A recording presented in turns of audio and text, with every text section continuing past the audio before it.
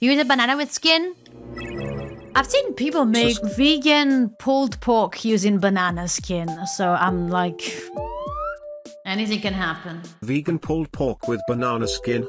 I think that's just called banana skin. I know, right? They'll use the banana skin, they'll wash it, thankfully, and then they will shred it with a fork, and then they'll just boil the shit out of it in barbecue sauce in a pan. But here's the thing. Banana skin likely has little to no flavor, right? When you're using something strong like barbecue sauce, you're just gonna taste barbecue sauce. So now it's only a matter of textures. Why would you choose to eat banana peels, though? I don't know, man. Maybe it's appealing. Terrible, terrible. The obsession with trying to make vegan foods that resemble meat is crazy.